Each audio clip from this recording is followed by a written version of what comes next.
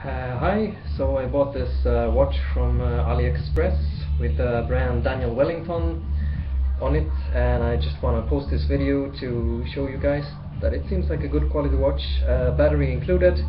It's nice. On the back it says Daniel Wellington, and it says made in Japan, I think. Can't really see that, but it says Daniel Wellington.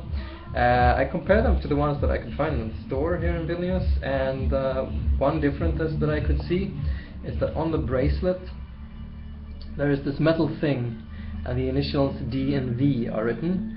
Now on this one, this is completely flat and it's printed on there, while on the ones in the store it's engraved D and W. So that's the only difference I could see. Basically, I'm very happy with this watch.